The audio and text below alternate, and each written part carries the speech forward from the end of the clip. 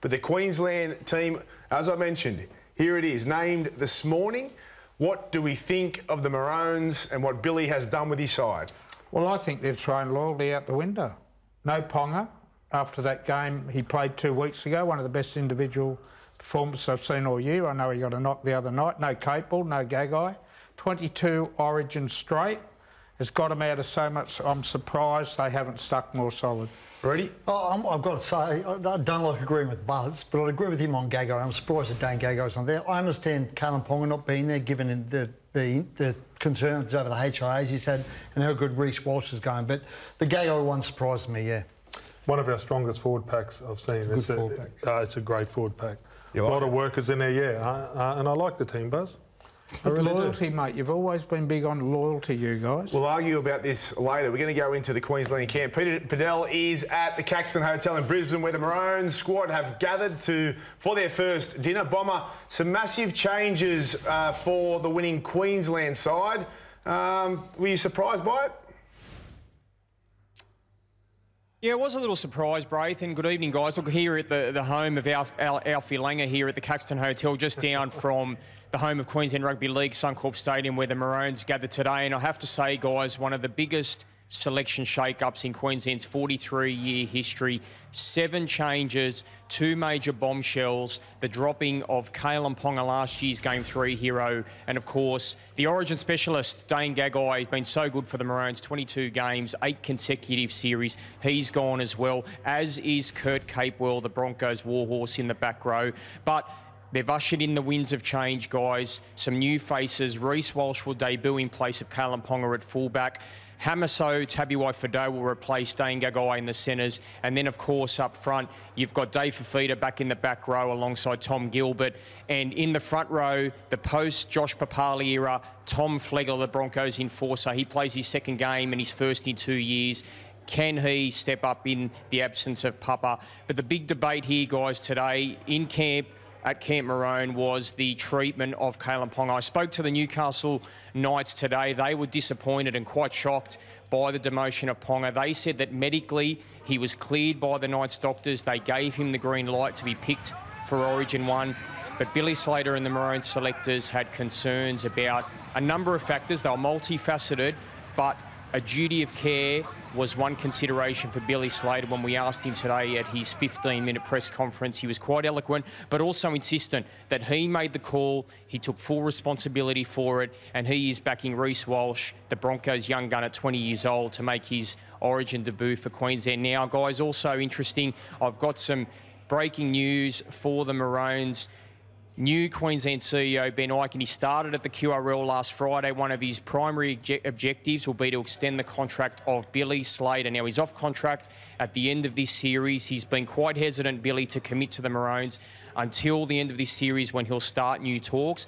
But I'm told that Ben Ikin is ready to table a new deal. He wants Billy to coach on. The Storm have been mentioned as a possible target for Billy Slater long-term post Craig Bellamy. But the Maroons, they want Billy Slater to stay here. Billy says, if I'm not the right man for the job, I'll leave. But Ben Ikin, the new QRL CEO, believes Billy Slater is the right man for the job for the long haul. Good on you, Peter. Thank you for that. Thanks, Braith. Yes, the big news there. Benny Ikin trying to keep Billy Slater at the Maroons for an extended period of time. We'll get into that a little later, and also the team changes and the selections from Billy. Let's take a look at the New South Wales Blues team for Game 1. Now, a couple of surprises. How did we see this lineup? Well, obviously, Tavita was a bit of a shock, came from left field, but Jake Trebojevich's unavailability has contributed to that. Hudson Young in the back row, he's been playing well, Hudson Young. And Cam Murray, I'm surprised Cam Murray's on the bench. I think Cam Murray will start the game and maybe Young will drop back to the bench. But look, it's a decent team. Obviously, Tommy Trbojevic in the centres, as long as he got through on Sunday, he was going to be straight into that team. And that's the danger for me in this team, or the potency of it. The Mitchell-Trbojevic combination in the centres, I mean, that's destroyed Queensland a couple of years ago, and that's the concern as a Queenslander.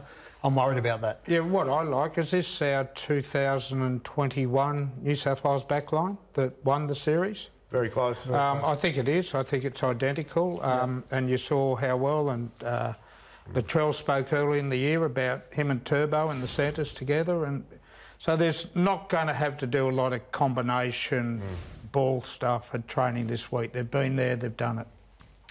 All right. James Hooper is at the True Blues dinner in Sydney. Hoops, the Blues have arrived. Take us through today's team announcement.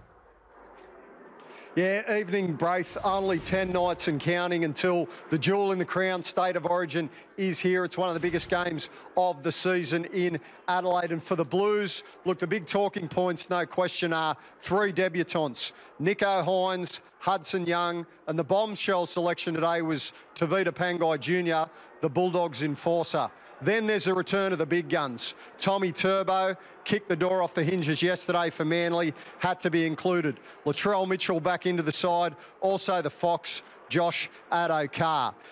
The debutants first, and when we're talking about Nicho Hynes, look, his form has been so irresistible over the course of the last 18 months. The Blues simply had to include him.